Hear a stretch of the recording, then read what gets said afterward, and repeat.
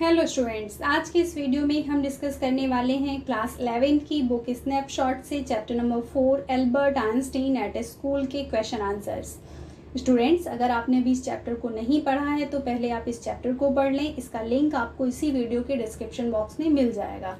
तो स्टार्ट करते हैं question answers. Question number 1, what do you understand of Einstein's nature from his conversation with his history teacher, his mathematics teacher and the head teacher? क्या पूछा जा रहा है? Einstein की जो बातचीत अपने इतिहास के शिक्षक, गणित के शिक्षक या प्रधान शिक्षक से होती है, उसके आधार पर आप उसके स्वभाव के बारे में क्या समझते हैं या क्या कह सकते हैं? Answer: Exchange between Einstein and history teacher shows that Einstein is honest and truthful. He admits his shortcomings frankly. He has firm as well-defined opinion. क्या है जो उनकी बात उनके हिस्ट्री टीचर से हुई, उससे हमें पता चलता है कि आइंस्टीन एक ऑनेस्ट व्यक्ति हैं, ईमानदार हैं, ट्रुथफुल हैं, एक सच्चे व्यक्ति हैं। वे अपनी कमियों को बहुत ही फ्रैंकली एक्सेप्ट कर लेते हैं।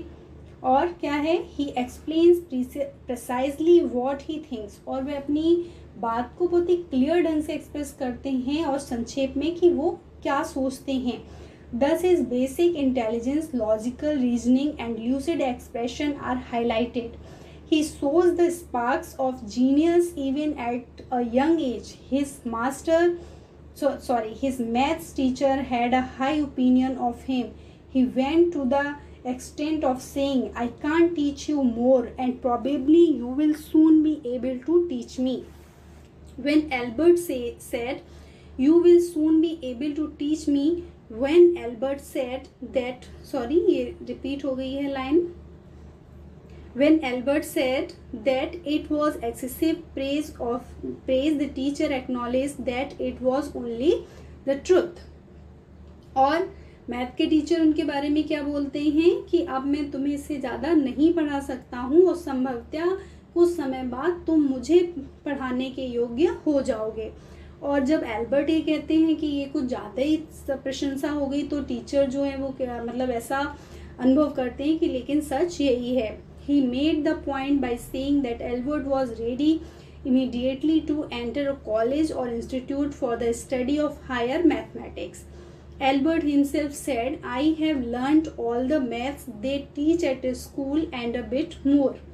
साथ में क्या उनके टीचर बोलते हैं कि इसके बाद में जो आइंस्टीन है वो बिल्कुल तैयार है, प्रिपेयर है किसी भी कॉलेज में एडमिशन लेने के लिए, ताकि वो आगे की स्टडी कर सकें। साथ ही एल्बर्ट खुद भी इस बात को स्वीकार करते हैं कि जितना भी मैथ उन्होंने स्कूल में पढ़ाया है और या फिर उससे थोड़ा ज़्यादा ही मैं सब पूरा पढ़ चुका हूँ।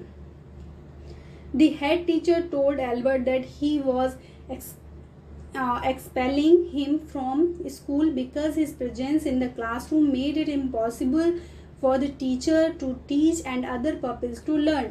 और उनके जो हेड टीचर हैं, मुख्य टीचर हैं, वो एल्बर्ट को बोलते हैं कि उनको स्कूल से निकाला जा रहा है क्योंकि क्लासरूम में उनकी उपस्थिति की वजह से या उनकी उपस्थिति जो है वह टीचर्स को पढ़ाना और दूसरे बच्चों के लिए पढ़ना कैसा इम्पॉसिबल कर देती है।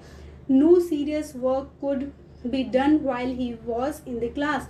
कोई भी सीरियस काम नहीं हो सकता जब तक वो क्लास में रहते हैं. Albert refuse to learn and he was in constant rebellion. और ऐसा क्यों होता है? क्योंकि एल्बर्ट पढ़ना नहीं चाहते और वो हमेशा रिविलियन, विरोध के विचार में रहते हैं, ऐसा उनके टीचर ने बोला.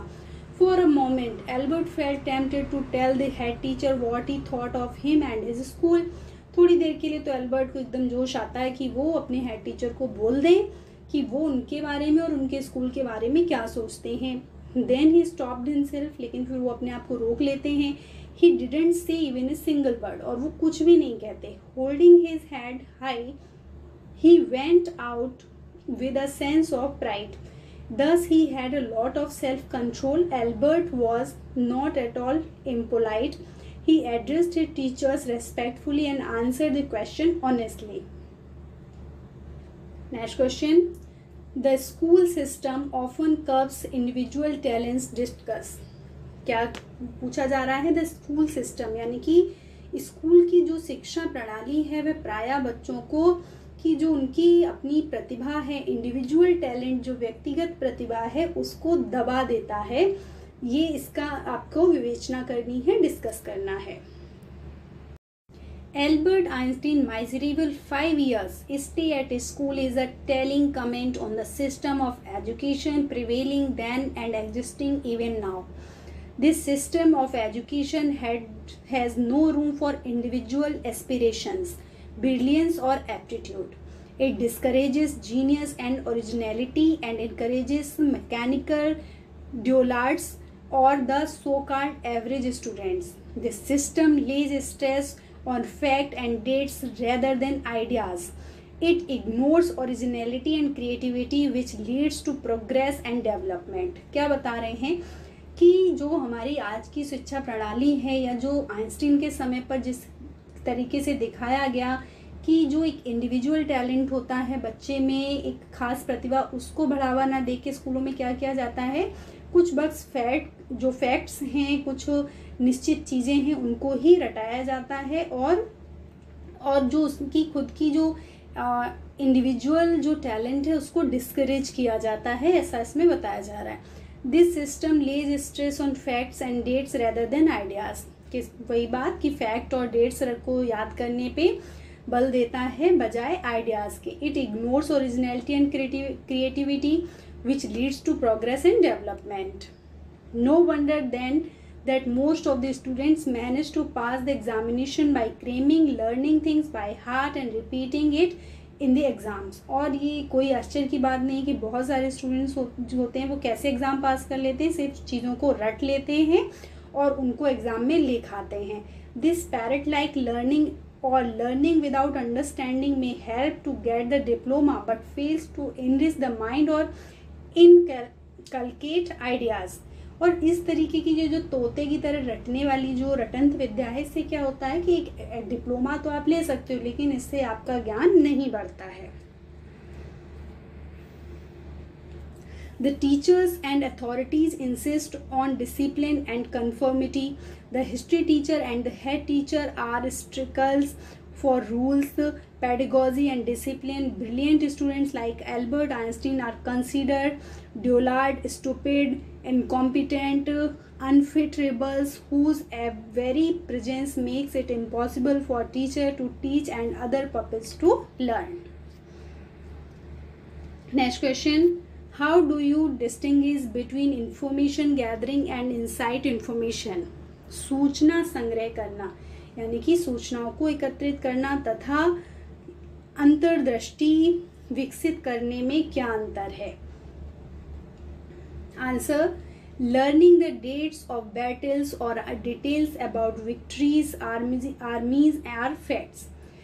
इस तरीके की चीज़ों को पढ़ना कि किसी युद्ध की तिथियों को याद करना, उनकी जो किस लड़ाई में किस आर्मी की विजय हुई उसको याद करना, ये सब क्या है, फैक्ट्स हैं। इसको कहते हैं सूचना संग्रह करना। सूचना यानी कि कोई भी इंफॉर्मेशन है उसको रटना कि ऐसा हुआ था, अब हुआ था, इस समय हुआ था, इस तरीके की।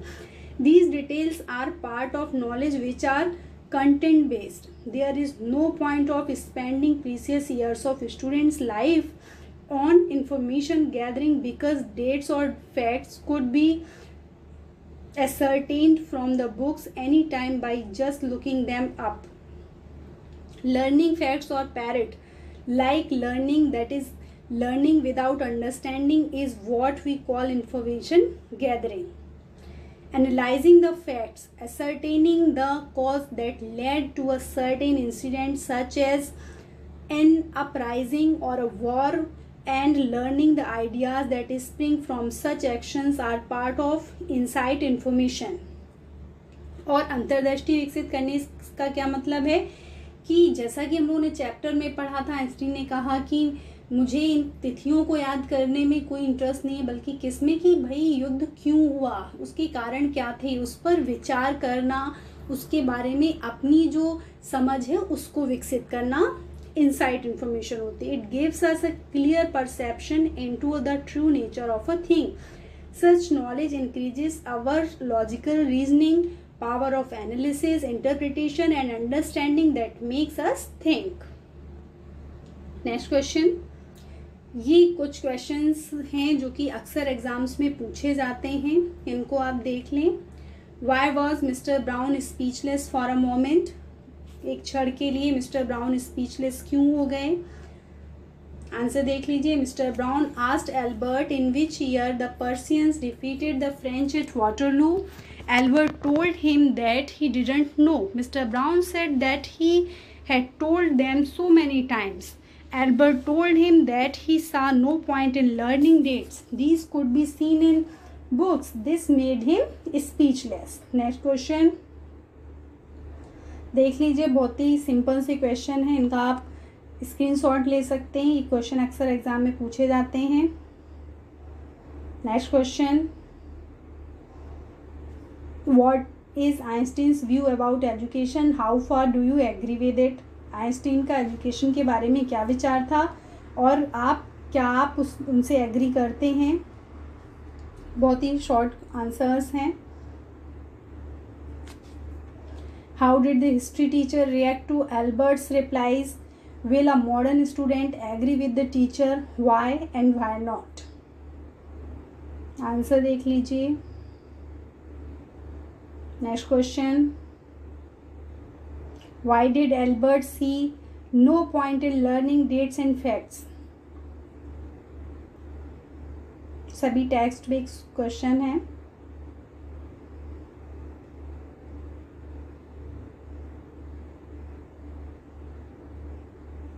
Next question number 7, what was the history teacher's opinion of Albert? Next, what punishment did the history teacher give to Albert for not answering his questions?